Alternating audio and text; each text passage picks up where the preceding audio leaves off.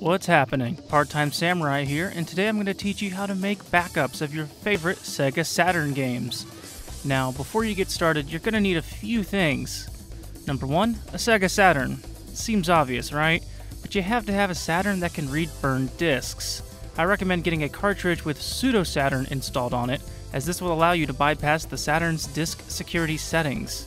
You can also install a mod chip that does the same thing, or you can do something called the swap trick, but I strongly recommend Pseudo Saturn. If you want to learn how to make Pseudo Saturn yourself, I've posted a tutorial link below.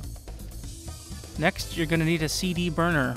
Most PCs still include a CD/DVD drive that has disk writing capabilities, but if you're using a newer laptop, there's a good chance you won't even have a disk drive, so just be sure to double check.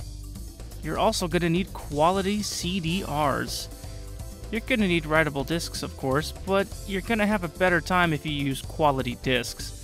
I've heard Verbatim make some pretty good CDRs, but my personal favorite are the professional quality Taiyo Yuden discs. See how shiny they are? Oh yeah. For disk writing software, let's use ImgBurn. I've burned a lot of games over the years, but this software is hands down the most reliable, and it's extremely user-friendly. Definitely make sure you install this before getting started. And last, but certainly not least, pick the Sega Saturn game of your choosing. For this demonstration, we'll use Daytona USA.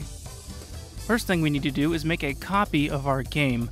Now, obviously, you can skip this step if you chose to download your Sega Saturn file online, you dirty criminals. Anyways, go ahead and insert the game into your disk drive.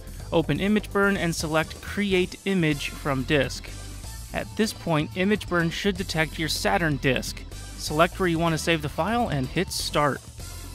After a few minutes, you'll have a perfect copy of your Saturn game, which includes both a bin file and a Q file. Note that bin files are the preferred format for burning Sega Saturn games. If you got your file online, double check that it's in bin format. Now, go ahead and take your Saturn disk out and insert a blank CDR. Reopen ImgBurn and select Write Image to Disk. Again, the software should detect your blank disk. Now click on Search for File and select the Q file for the game you just ripped, or just downloaded.